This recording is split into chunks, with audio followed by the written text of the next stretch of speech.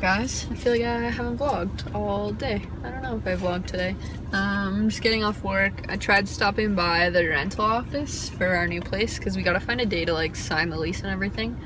But they close at 4, so I think we're gonna probably go tomorrow before we both go into work at 11:30. It's crazy. I think we're gonna be moving hopefully in 2 weeks, which is nuts. Like, we have 2 weeks to pack everything up, find a way to move it there that's not crazy expensive and not fully booked because all the students are moving in, so it's gonna be like a crazy couple weeks.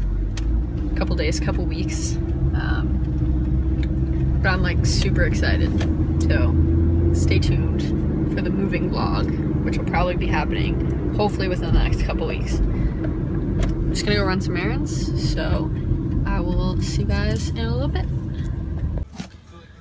I'm trying to tape up a box so that I can pack my clothes, well, some clothes for moving, and I have a little buddy here. He won't leave. Okay, don't be mean. He's gonna try and scratch me. Don't scratch me. He's trying to get into it. You're an evil cat, Cheeto. Anyways, we're doing some packing up today. We're cooking dinner. Say hi! He's trying to figure a way to get from my back to the freezer. Oh my god, he did it.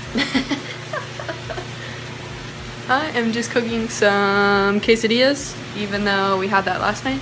But we have chicken, and I packed, which I didn't vlog, but it's really boring anyways. You don't want to see me packing.